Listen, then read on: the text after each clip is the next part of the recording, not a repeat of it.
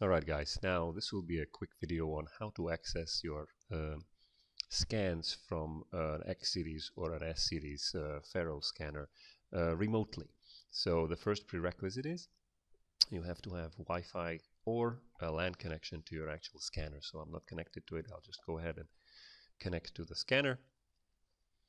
That way I'm connected to it. Now the next thing is you have to verify that your settings are right. So I'll pull up the interface. Typically on the S series scanners it's this IP address.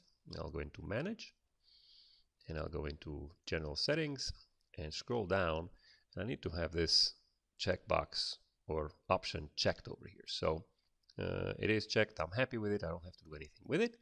In order to now access the scans that I can actually see on my scanner, which are here, the Office and the FARO scans, remotely without having to pull the SD card out, what you want to do is you open up your browser, or in this case I guess it's the File Explorer, and actually type in the address of your scanner. So we'll do 192.168.43.1/scans.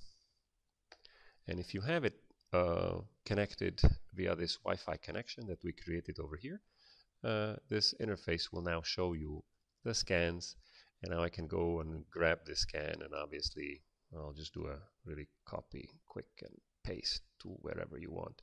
This is going to be slow because remember this is going via Wi-Fi rather than copying from an SD card, but essentially you end up getting the backup of your file without having to pull the SD card down or pull the SD card out of the actual scanner. You can see the speed that it's actually getting the information is not that fast, but if this is what you need, this is how you actually can get your scan data off of the scanner without having to pull the SD card out. Alright, so we'll just wait a couple more seconds over here and we'll be done.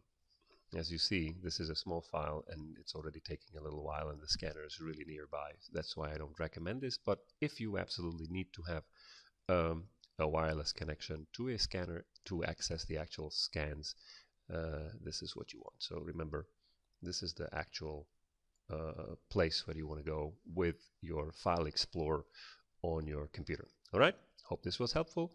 Leave me any comments below and I'll see you in the next video.